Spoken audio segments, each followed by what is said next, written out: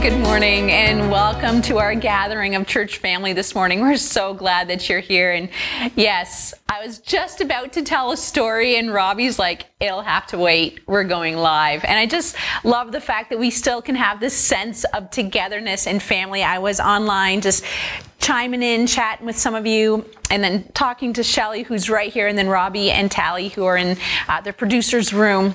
And it's just such a wonderful day to come together and to encourage one another. So as you are watching from your device this morning, I encourage you just to welcome people, send messages, text messages. You might want to call someone who you don't see yet. And there are those of our church family who are watching on YouTube as well. So you might just want to, send a text to someone and say, hey, are you on YouTube this morning? So I encourage you just to spend some time. Physical distancing welcome. I know, right? It's the introvert's dream, right? No shaking of hands, no hugging, no having to move around in your seat, right? So I encourage you just to take a few minutes and welcome people. We want to say welcome back to Alfred and Abby and Temi and Tomi. They're back from Nigeria, and so we're so glad that they have arrived home safely and have been in isolation for the last 2 weeks. And so just a shout out to them and a thank you, God, that they have returned home safely. And it's just been so cool to pray together on Wednesday evenings at prayer meeting, and as people send in their prayer requests, to hear back answers to prayer, and just knowing that God is moving in the hearts of our people. So if you have things that you would like us to pray about on Wednesday nights, please send them to prayer@bfmc.org, and we will love to pray for them. I love how we meet together on Wednesdays to pray, and always it's like we are privileged to go before the throne of grace, or before God, for our church family and intercede for them. And I just love so much that God listens to our prayers. And so a few announcements. If you are new to Barrie for Methodist Church, this is your first day with us, and you're like, well, what is this church all about? Well, we are God's family, knowing, growing, and serving in the love of Christ for the purpose of helping our community experience God's love. And our community isn't just our physical community, but it's also our online community. We just love having the opportunity of getting to talk about how much God loves us to every single person who listens. And so if you're new today, this is your first time, we encourage you to go over to bfmc.org. There's a I'm new here button. And if you have some questions, or just I want to say surf around on that website a little bit, see what we're about. Or if you want to actually scroll through our Facebook page, we encourage you to do that. But we would love to get to know you a little bit more. So leave us a note saying, hey, I was here and loved being part of your family this morning. Or you can just leave a little note in the bottom of the live broadcast and just saying, hey, I'm new here, loved the service this morning. So we encourage you to do that. And thank you so much for those in our church family that have been faithfully giving to the ministry of our church. And as I was in our building this week, I walked through the kitchen, and Louise was making cinnamon buns. So Louise is our kitchen ministry director, and so heading up the Cundles breakfast program, making sure people in our community have food. And she was making cinnamon buns and banana bread and just muffins, and it smelled so good. And I remember sitting with her one day, and she has this heart for people, and she just loves feeding people. And she's like, I just like feeding people. And I'm like, I'm so glad that you do, and that people aren't relying on me to feed them, because they'd get chili a lot, and eggs, and spaghetti. So I'm so thankful that we have people in our church family that love feeding people, and feeding people not just inside of our church, but outside of our church. And so thank you so much. Because you faithfully give to our church family, we're able to minister and to help people in our community experience God's love. And so a few things that are coming up. First is our virtual family camp, which is on August 16th to the 21st, and it's absolutely free. Bishop Cliff Fletcher is the special speaker, and we're trying to make it as accessible as possible. So we have morning devos. There's a kids moment, some morning devos. I'm hosting it. I'm not doing all of them, but I'm hosting it at 7 a.m., so join us then. they'll be on the live page, on the Facebook page. So you can check in throughout today or throughout the day, in case you're not up at 7, to see who was the special speaker at every morning's Devos. Then there's a kids moment at 9:30, then a youth moment at 1, and then evening service and worship begin at 7:30 in the evening, and then there will be a prayer service immediately following. So we encourage you to sign up for that. So you can go to our website and click on the link, or if you've already signed up, we encourage you to invite your friends, all right? So invite your friends, because camp is this wonderful time. I'm asking you to set aside a week this summer just to make space for God, to hear God's voice. And it's called the Amazing Race because in Hebrews it says, I'm going to throw off everything that hinders me, and I'm going to press forward and press into God. And so that's why we do camp, and that's why we're doing this week, is to make space in our schedule to draw near to the Lord. And so we encourage you to sign up and then to invite friends. Secondly, Landon, as you know, our Youth and Young Adults Ministry Director, is moving on in the next chapter of his life. He's literally moving out west to be with family and to pursue school. So we are looking for an associate pastor. So we ask that you would be prayerfully bringing this to the Lord and just praying for the team that will be interviewing prospective pastors for this position, because it is such an important position in our church. So please be praying for that. And so we're going to pray. We're going to give thanks for your generosity. We're going to give thanks for how God has met with us, and we're going to give thanks for what he's going to do in and through our church community in the future. So, dear Lord Jesus, thank you so much for today. Thank you for your goodness. Thank you for your grace. Thank you that you love us. And Lord, thank you for every single person that calls BFMC home, whether literally in our community or online. And we ask that you'd bless and encourage them today. And Lord, for every person who has faithfully given, would you bless every dollar and cent that has been given to your ministry here in Barrie and beyond. And Lord, that we would be good, that we would use it wisely, and that we would use it to help people in their immediate need, but also in their spiritual need of growing closer to you.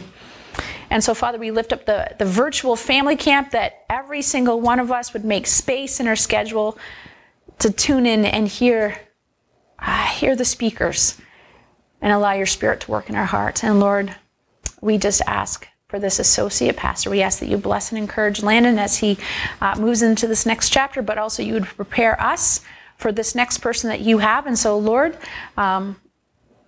we just leave this in your hands and we trust you. And Lord, as we enter into worship this morning, would you help us to connect with you? Would you help us to hear your voice?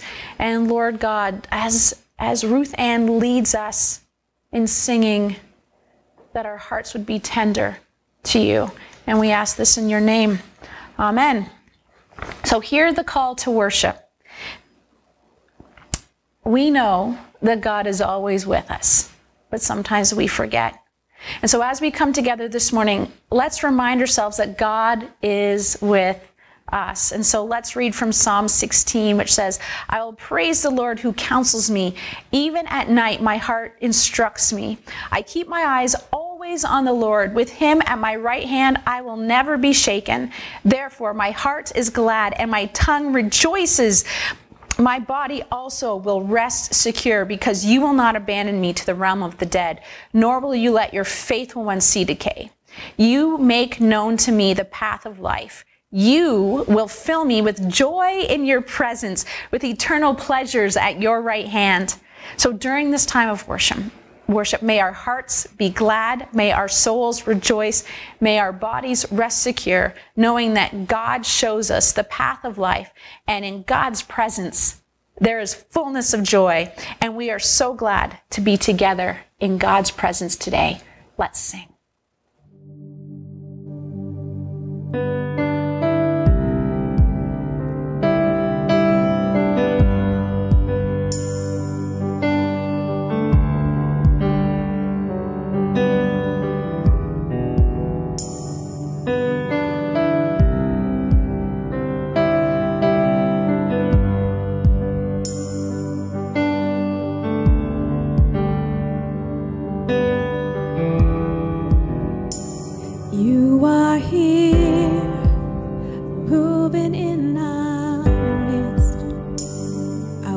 worship you.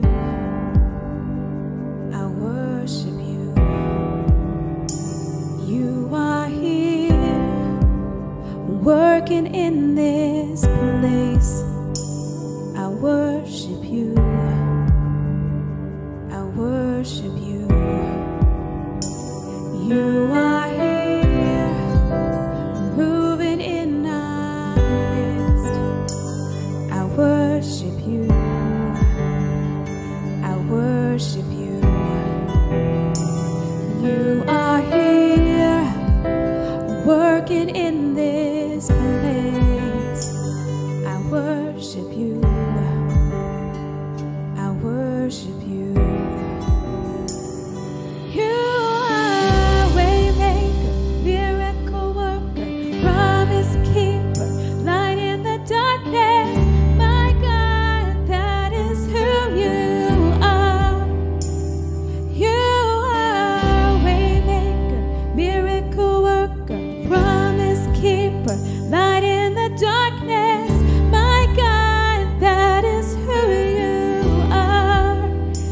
You are here, touching every heart. I worship you. I worship you.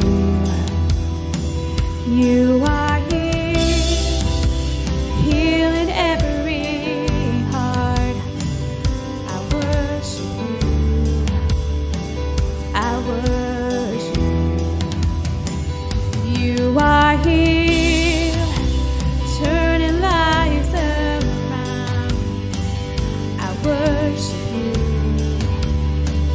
I worship you. You are here, mending every heart. I worship you. I worship you. You are waymaker, miracle worker, promise keeper, light in the darkness. My God, that is who you are. You are waymaker, miracle worker, promise keeper, light in the darkness. My God, that is who you are. You are waymaker, miracle worker, promise keeper, light in the darkness. My God, that is who you are. You are waymaker, miracle worker, promise keeper, light in the darkness. My God, that is who you are. That is who you are. That is who you are. That is who you are. That is who you are. That is who you are. That is who you are. That is who you are. That is who you are.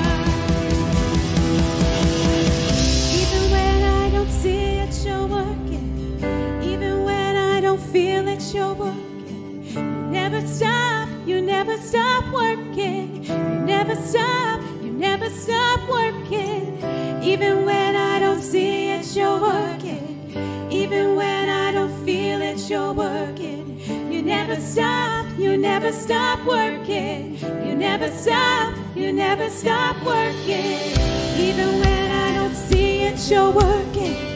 Even when I don't feel it, you're working. You never stop, you never stop working. You never stop, you never stop working. Even when I don't see it, you're working.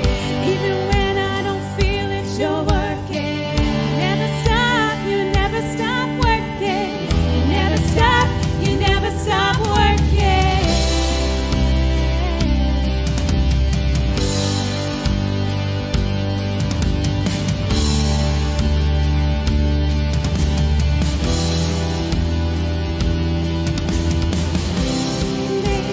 Miracle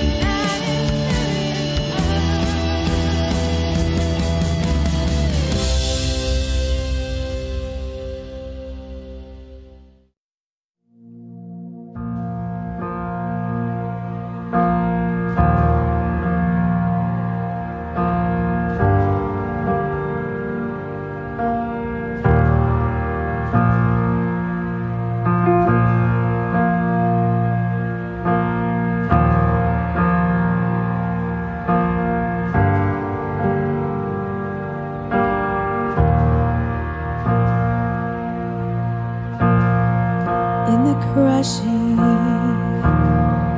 in the pressing, you are making a new wine. In the soil I now surrender,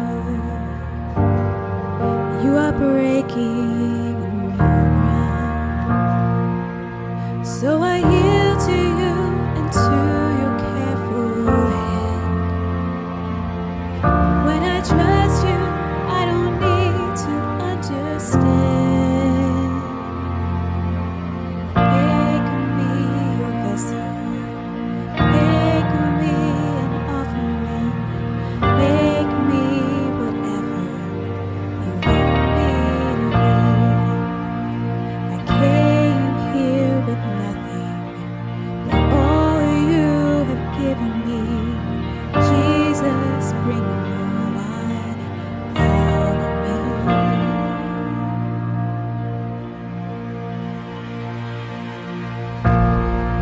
In the crushing,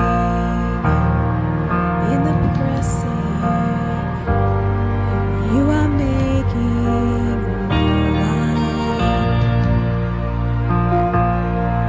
In the soil I now surrender, you are breaking new ground. You are breaking new ground. Make me a vessel.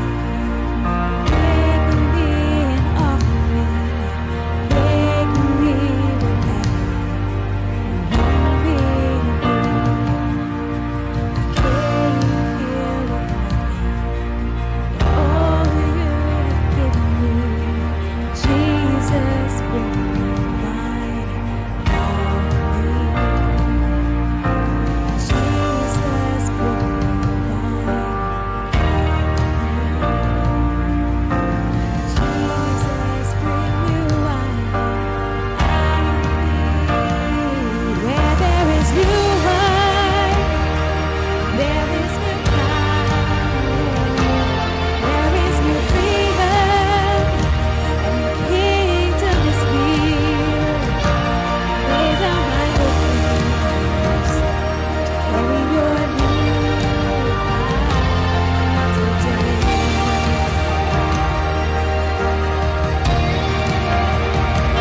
'Cause where there is new wine, there is new power, there is new freedom, and the kingdom is here.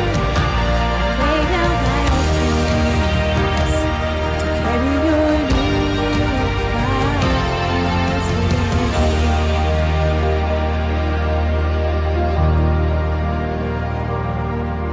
So make me your vessel. Make me an offering. Make me whatever you want me to be. God, I came here with nothing, but all you have given me. Jesus, bring new wine out of me. Jesus, bring new wine out of me. Jesus, bring new wine out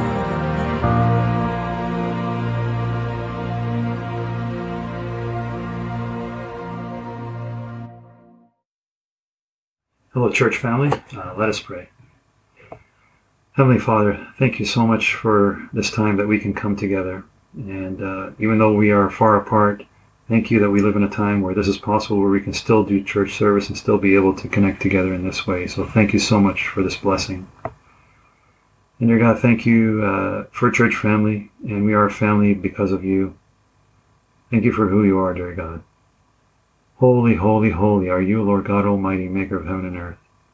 Thank you that you're loving, kind, merciful, gracious, holy Father and God, infinite and limitless in every way.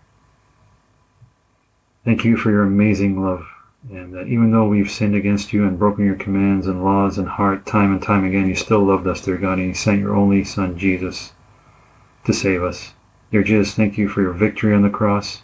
Thank you for your victory over sin, death, and the devil, and for taking authority away from him to give to us. Thank you that by your wounds we are healed.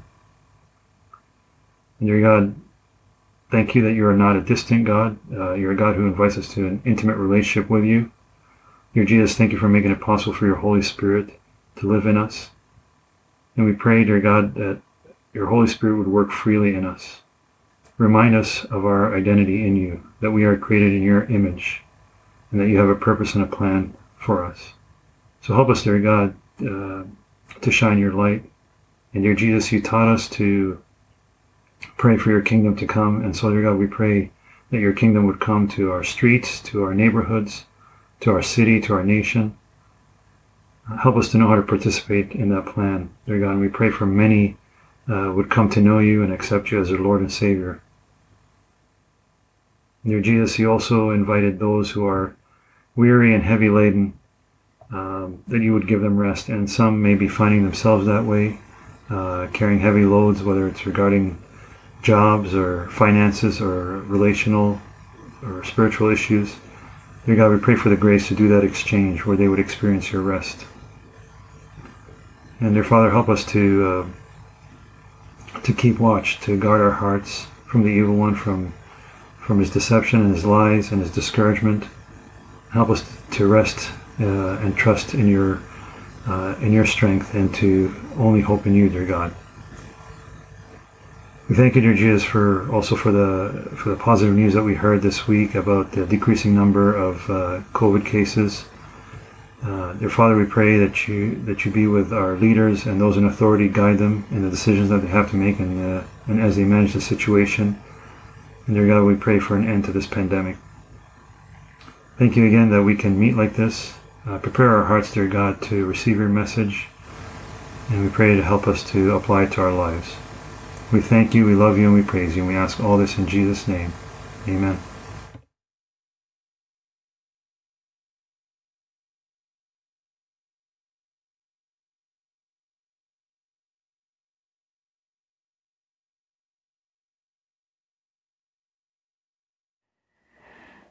Thank you, Steve and Ruth Ann, for leading us in worship. And I know you've heard me say this before, but I really hate waiting. And yes, I do apologize to everyone who I have made wait, because I can tend to do that. But I really don't like waiting. In fact, one of my memories of really not liking to wait is I remember sitting on the front step of my parents' home in probably grade 7 or 8, and they weren't home, and I didn't have a key, and I'm waiting and waiting and waiting. And I'm thinking, why are they not here? Do they not care? Like, come on, they need to let me in the house. And I don't even know how long I was sitting out front, but really, it's small town, Eastern Ontario. Like, what was going to happen? An alligator come and get me? I don't know. I was just miffed that they were taking so long.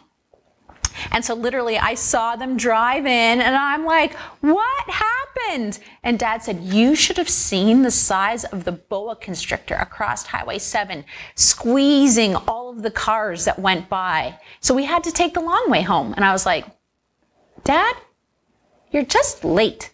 Can't you just say you're late? And Dad had a way of telling stories to get himself out of things.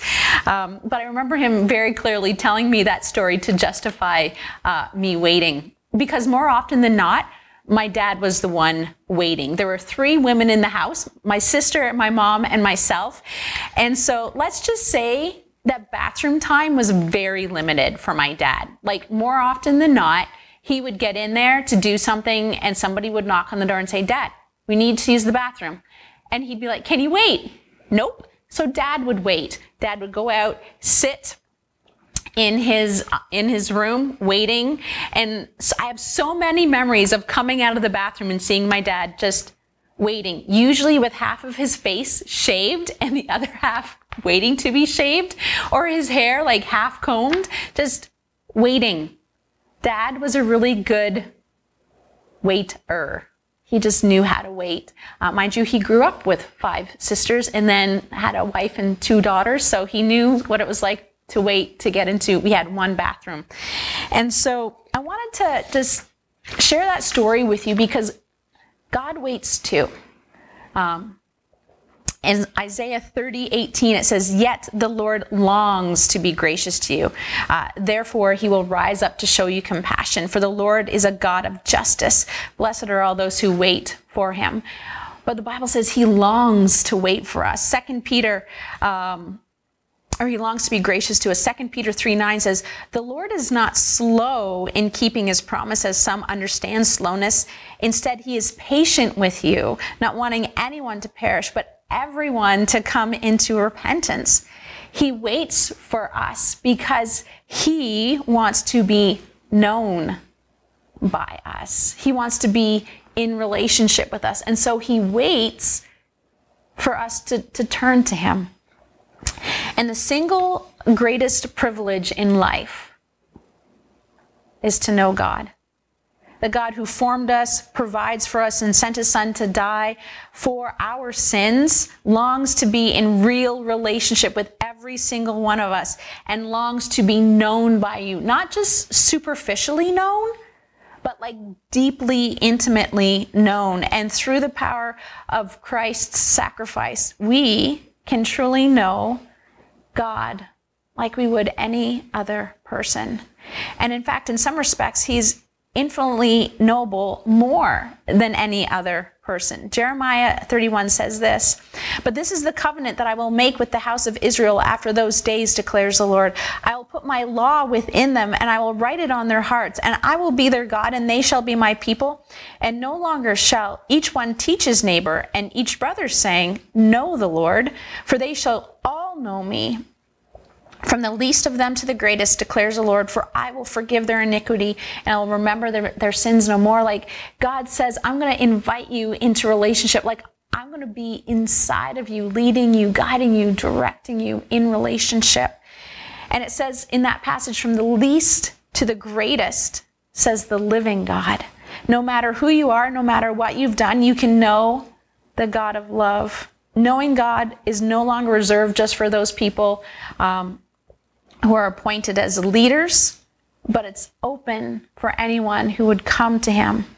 All of us can have equal access to God. And so from a place of knowing God, we are given the ability to experience his incredible attributes and be blessed by an even greater awareness of our relationship with him. When we seek to know him, the Bible is clear that we can begin to experience his love. That's Romans 5:5.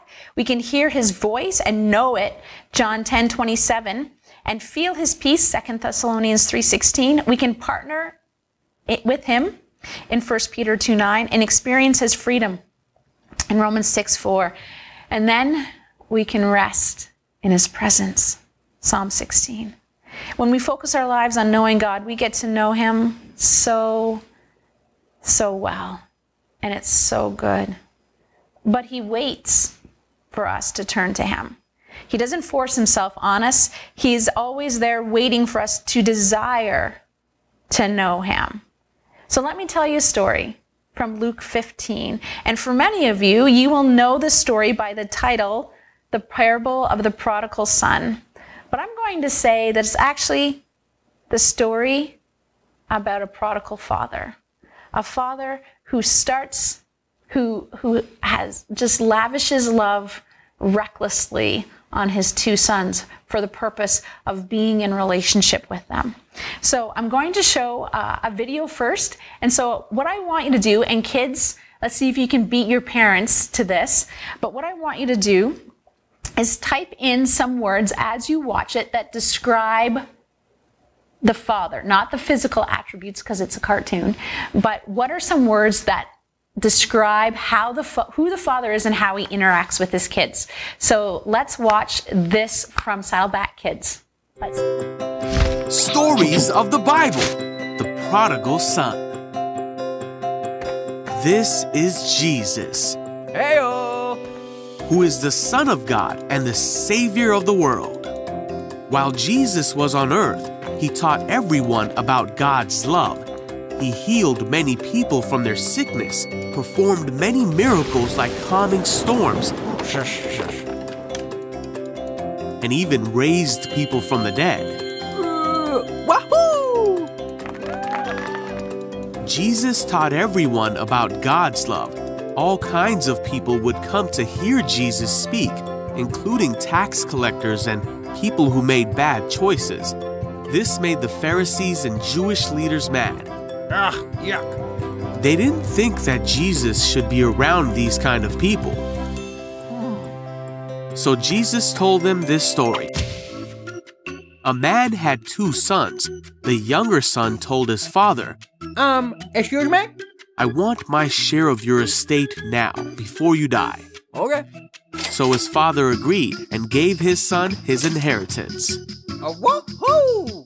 A few days later, this younger son packed all his belongings See ya. and moved to a distant land. And there he wasted all his money in wild living. Huh?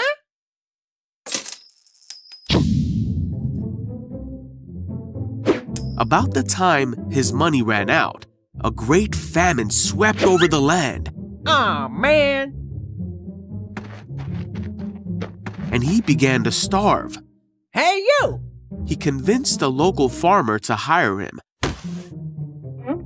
Thank God. and the man sent him into his fields to feed the pigs.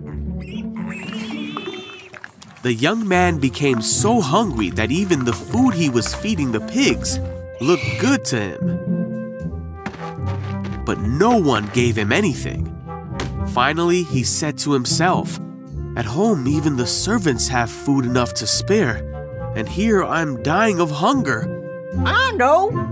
I will go home to my father and apologize and ask him to take me on as a servant." So he returned home to his father. And while he was still a long way off, his father saw him coming. Filled with love and compassion, he ran to his son. Sir! His son said to him, "Father, I have sinned against both heaven and you, and I am no longer worthy of being called your son." But his father said to the servants, "Quick, bring the finest robe in the house and put it on him. Get a ring for his finger and sandals for his feet, and kill the calf we have been fattening. We must celebrate with a feast, for this son of mine was dead and now has returned to life. He was lost, but now he is found." So the party began. All right, yeah! Meanwhile, the older son was in the fields working. When he returned home, he heard music and dancing in the house, Huh? Hey, you! and he asked one of the servants what was going on. "Your brother is back," he was told, "and your father has killed the fattened calf. We are celebrating because of his safe return." Woohoo! All right, party time! All right, yahoo! The older brother was angry and wouldn't go in. His father came out and begged him, Oh, man! but he replied, "All these years I've slaved for you and never once refused to do a single thing you told me to. And in all that time you never gave me even one young goat for a feast with my friends. Yet when this son of yours comes back after wasting your money, you celebrate by giving him a great feast." His father said to him, "Look, dear son, you have always stayed by me, and everything I have is yours. We had to celebrate this happy day. For your brother was dead and has come back to life. He was lost, but now he is found."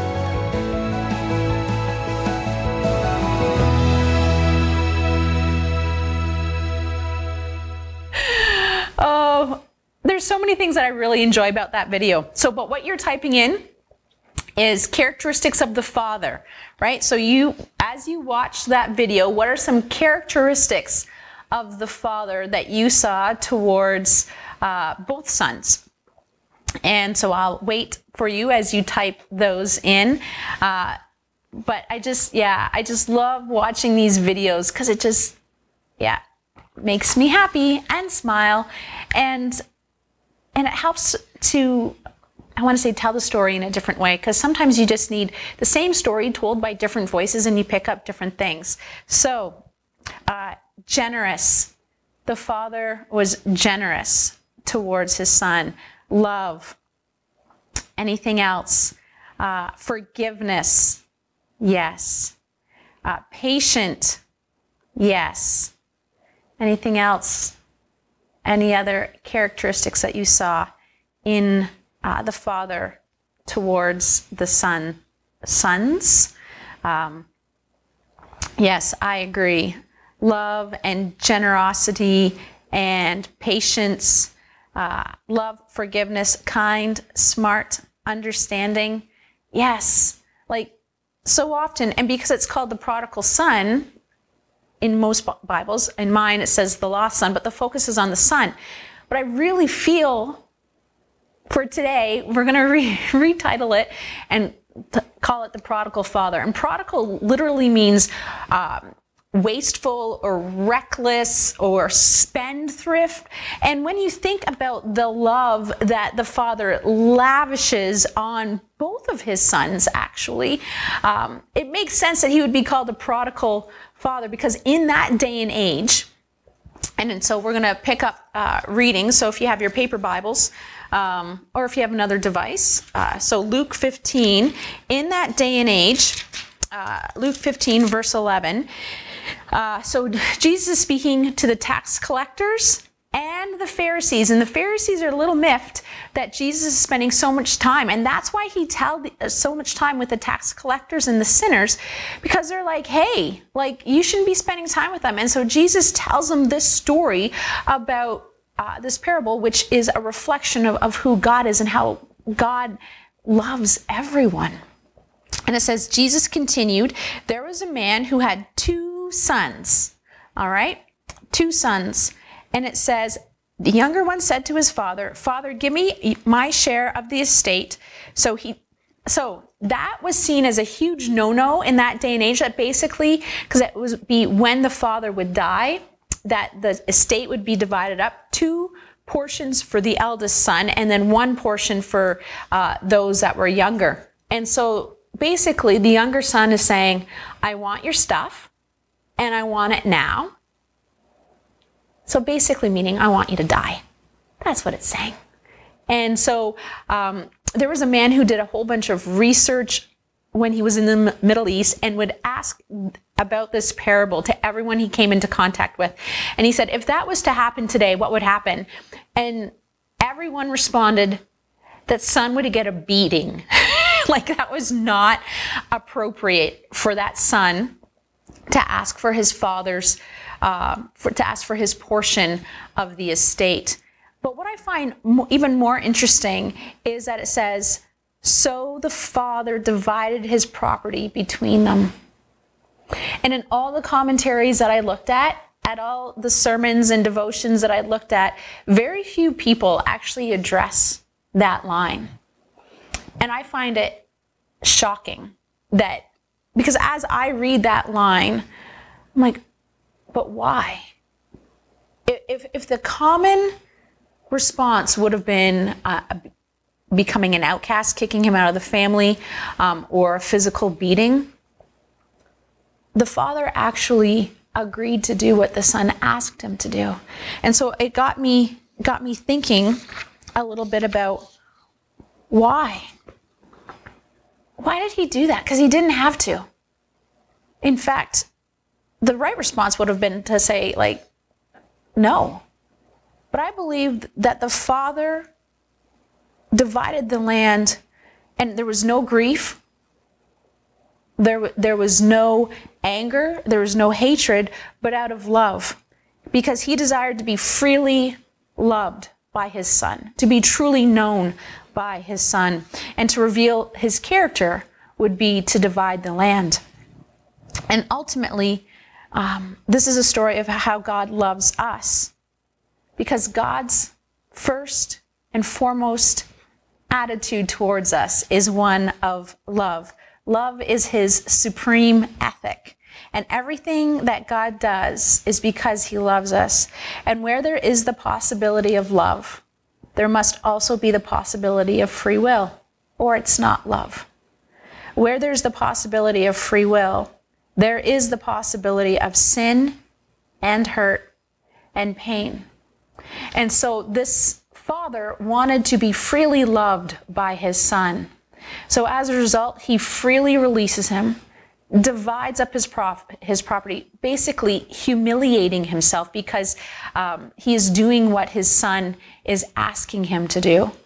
And then, so it would have been based in land, not necessarily a whole lot of money. So he would have had to sell off property and in the community go around and ask people to buy it. And the people in the community would have been like, what? What are you doing this for? So the father humiliated himself in the eyes of the community because that's not what the right response was. But because he loved his son, he chose to humiliate himself. He chose to demean himself in the eyes of the community so that he could show his son how much he loved him. The father knew he needed to release the son if he was ever going to have a real relationship with him.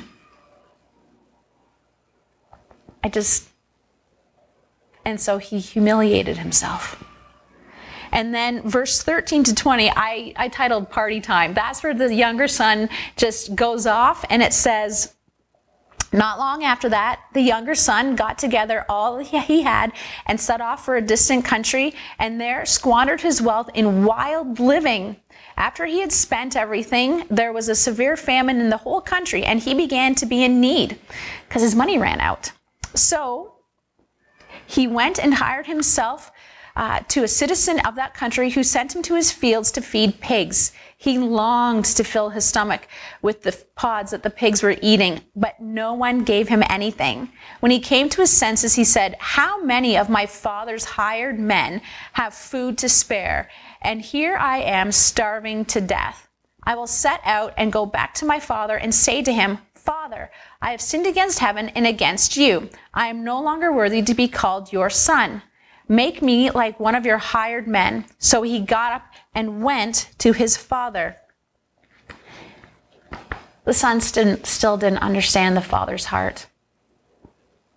The son, when he received his inheritance, he just took it, not even looking back, never even thinking once about what the father had to endure in order to give him his inheritance. Because you see that in what he says. He's like, I'm going to dust myself off and go back and ask my father, right? Like basically beg my father to at least give me a job so I can pay back what I owe him, right? He saw himself as working his way out of the debt that he owed his father. So he saw it more as a monetary transaction than one of relationship. But verse 20, I love the way it falls out here because it starts off saying, so he got up and went to his father. But while he was still a long way off, his father saw him and was filled with compassion for him. He ran to his son, threw his arms around him, and kissed him. And it's like the father had not forgotten about his son. In fact, he longed for his son to return. He was hoping and praying that his son would return. And when he saw him, he was filled with compassion. And this is something we don't realize again, but he humiliated himself for a second time because he would have had to, well, it says he ran. And the reason he ran is because he wanted to be the first one to get to his son, because he knew that as his son started coming through, people from the village would see him. And they were not happy with this son who had humiliated his father and had gone against all of their customs. So he was concerned that the community was basically going to probably stone or beat his son. And so there's this dad who's been looking for his son every day. And as soon as he sees him, he lifts up his robes. So that tells me he was a rich man because he had long robes. He lifts them up and he showed his ankles. It doesn't say that, but if you lift up your robes, you're going to show your ankles. And that was like really humiliating because rich men in that day and age, in that culture, never let their ankles be shown. They always walked everywhere. And so he picks up his robes and he runs to his son and he falls on him, hugging and kissing him. The word in the Greek says literally again and again and again and again and again. And I know whenever I see my mom for the first time, right? I just want to squeeze and hug her so tightly, right? Because I'm so happy to see her. Well, this dad was so happy to see his son. And his son starts to recite the speech, right? Like, hire me, like he just starts, and before he even gets halfway through it, it says, the son said to him, Father, I have sinned against heaven and against you. I am no longer worthy to be called your son. But the father said to his servants, quick, right? He doesn't even let him get through. Doesn't even let him get through the speech. Bring the best robe and put it on him. Put a ring on his finger and sandals on his feet. Bring the fattened calf and kill it. Let's have a feast and celebrate, for this son of mine was dead and is alive again. He was lost and found, so they began to celebrate. So what's really important here is the father is declaring that the son has been restored. And not because of anything the son has done, but because of the humiliation that the father has endured. Because the robe, it says, bring the best robe. The best robe would have been owned by the father. And remember, he had been with pigs. He stank so badly. And yet the father puts the best robe around him, signifying acceptance, signifying belonging. He puts a ring on his finger, which signified authority. So he actually had authority in that home again. And he put sandals on his feet, which signaled he was not going to work for his place in the family, because only like free men used sandals. Servants and slaves did not wear shoes. And so this father humiliates himself again in front of the community, because they're like, what is going on, right? Why are you demeaning yourself for your son? And it's because he loves his son, because he wants to be in relationship with his son. And at this point, I'm wondering if the son is finally grasping how high and wide and long and deep is the father's love for him. I'm wondering if he's realizing that nothing that he does will ever separate himself from the love that his father has for him. I'm wondering if he's starting to get that his father loves him. And those passages of scripture from Ephesians 3:18 and Romans 8:38, right? I am convinced, because we apply them to our lives, right? God loves us so much that he's willing to humiliate himself for us. Right? Even though we can, our sin can be so overt, when we come to him and we begin to confess our sin, in his grace, he overwhelms us and he puts on a robe of righteousness. We are made right in Christ, right? He gives us authority, right? And then he says, you're part of the family. You're part of the family. Oh, what love the Father has lavished on us, that we might become children of God, is what 1 John says. And so now the son has a choice at this point to receive the Father's love, or to like back up and say, no, no, no.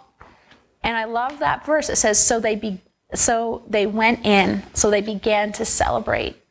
The son chose to receive the love that the Father had given.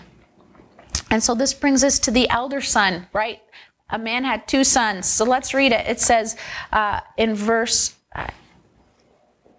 25, meanwhile, the older son was in the field. When he came near the house, he heard music and dancing. So he called one of the servants and asked him what was going on. Your brother has come, he replied, and your father has killed the fattened calf because he has him back safe and sound. The older brother became angry and refused to go in, so his father went out and pleaded with him. But he answered his father, look, all these years I have been slaving for you and never disobeyed your orders. You never gave me even a young goat so I could celebrate with my friends. But when this son of yours, who has squandered your property with prostitutes, comes home, you kill the fattened calf for him. My son, the father said, you are always with me, and everything I have is yours. But we had to celebrate and be glad because this brother of yours was dead and is alive again, was lost and is now found. The brother was so angry. They were so angry because he didn't understand his father's heart. either. And you hear this in the words that he uses, right? All these years, I've been slaving for you, never disobeying you. It wasn't out of a heart of love or relationship. It was from a heart of a slave, right? So the older brother had this mentality that, you know what, I'm going to work hard for this property, but he actually didn't want a relationship with the father. He missed it the same way the younger son had missed it too. So with the return of his brother, he was actually afraid that he was going to lose out on his inheritance. And so he's angry. And fear always leads to anger. So even though he had spent all those years with the father, he never understood the father. He figured that as long as he was good and did all the right things, that he would be successful, but as a result, totally missed the love of the Father.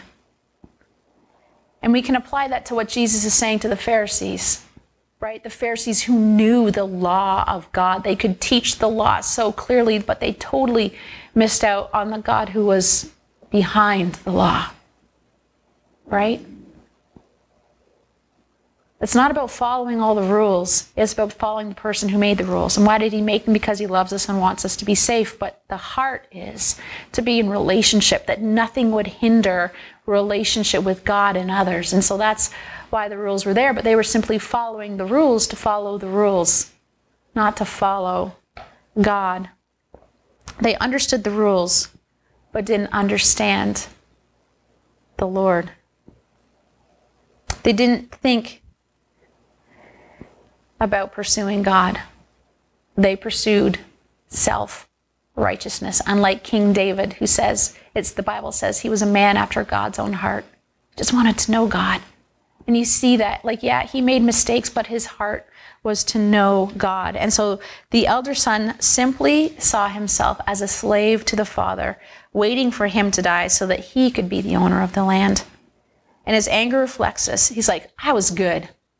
I did everything I was supposed to do. You owe me. And so this morally good son was just as lost as the overtly sinful son. And so what does the father do? Well, this is the third time that the father has been humiliated, because the role of the older son was actually to be welcoming to the guests. And here the father had to humiliate himself one more time to go out and talk to his son because he loved him. He had been waiting a long time for a relationship with this son as well. But his older son didn't understand what that meant. He just felt, well, I just have to do everything right. He didn't seek to know his father's heart. The father affirms the son. He says, you have always been with me, and everything I have has been yours. I'm not taking anything away from you. You've always had access to everything I've had. You just simply didn't ask. And throughout Scripture, there's this idea of when we turn to God, He comes. When we seek God, we find Him. When we ask, we receive. All throughout Scripture. And so we can get really upset because we think, well, why isn't God showing up? And why isn't God doing things? And the thing is, did we ask? Did we seek God? And did we seek God for who He is? Or did we seek Him out of a selfish motivation in our hearts? So this story is about a father who waits to be truly loved by his family. And love is the supreme ethic when it comes to God. Where the possibility of love exists, there is the reality of free will. Where there is the reality of free will, there is the inevitability of sin. Where there is sin, there needs to be a Savior. And where there is a Savior, there is always hope for redemption. And 3 times in this story, the Father comes, right, to save his kids for a relationship. This story had 2 sons, and both were alienated from their father, and both needed redemption. One was very overtly sinful, and one was very overtly good. But both didn't understand the Father's heart, and both were separated from Him. God is not a grim patriarch. He is like the dad in the story, longing to be known by his kids and would do anything to be in relationship with us. And we can't earn it. There is no payment that we could ever give. It is simply a free gift. It says, for the wages of sin is death, but the gift of God, the free gift of God is eternal life through Jesus Christ our Lord. So when we choose to be in relationship with God, realizing that we have sinned, done our own thing, sought to be our own savior, when we have overtly, as the younger son did, overt sin, or maybe we've just, like the older son, been trying to be really good. If we're just good enough, that'll be okay. Both equally sinful because they separate us from God and they put us in the driver's seat in our life. And God's like, you'll never get anywhere in your life if you don't surrender those things to me and come to me. And in his faithfulness, he extends grace to us for anyone who will receive it. And Revelation 3:20 says, behold, I stand at the door and knock. If any of you opens the door, I will come in and I will eat with you. And in ancient culture, that was a sign of acceptance, to have a meal with someone. And that's why the tax collectors were so upset with Jesus, because he was eating with these sinners. Jesus was saying, no, I'm accepting them. I'm loving them. And so we have that choice today, that in all of his majestic splendor, the Lord knocks on the door of our heart and says, will you enter into relationship with me? Will you recognize the roads that you have been going down trying to get everything that you need, but really your fullness of life comes from being in relationship with me, and I will fulfill all of those needs? Are you willing to turn to me? Are you willing? And he waits for us to respond. He waits for us to respond. And so will we respond to that knock? And to be honest, I would be in the elder brother category, always doing the right thing. But do I truly understand the heart of God for me? And so I know that's something that I've had to surrender to Jesus. To say, Lord, I know I get caught up in doing the right thing. I'm a rule follower, but I want to understand your grace. Would you help me to do that? And if you are more, I want to say, on the younger brother side of things, where you've just been doing your own thing, and you're like, this is not satisfying either, then I invite you to come to Jesus and repent of those sins. Just like I had to repent of thinking doing the right thing would get me, check marks in God's good book. No, the mere fact that he's created us means that he loves us, wants to be in relationship with us. So let me pray. So Heavenly Father, I come to you, and Lord, everyone falls into two of these camps, either like just separated from you or trying to do the right thing, but with the wrong motivation. And at one point, every single person has fallen into these camps. And so, Father, your word says that if we turn away from our sins, turn to you, then our sins will be wiped away and a time of refreshing will come. And so, Father God, I just ask that we would respond to your knock, to your love, to your humiliation. The fact that you give up everything in situations that just don't make sense in order to reach out to us, to extend your grace and your forgiveness at a very, very costly price of Jesus dying on the cross for our sins. He willfully suffered humiliation on the cross so that we could be made right with you. And so, Father, I ask in your name that we would turn to you, no matter where we're at on the scale, whether a younger brother or an elder brother, whether overtly sinning or, holding on to our good works. Lord, both separate us from you. So would you help us to respond to you today? We ask this in your name. Amen. So I encourage you to read over the story and just say, Lord, where do I fit in here? Is there a sin in my life that's separating me from you? Would you reveal it? Or have I been relying on my good works and thinking that you owe me something? But I encourage you to sit with this text this week and continue. I put up a Waiting on God challenge last week of all the different verses, and I loved working through them this week with you on some of our morning devos. So I encourage you to continue to tune in to our morning devos. Tomorrow morning, we're going to look at more of those devos. So join us. So this week, may you be encouraged, body, soul, and spirit, because God loves you, and He is able to do immeasurably more out of the abundance of His great love for you than you could ever imagine or hope for. All right, my dear friends, we'll see you later. Have a great day. Bye.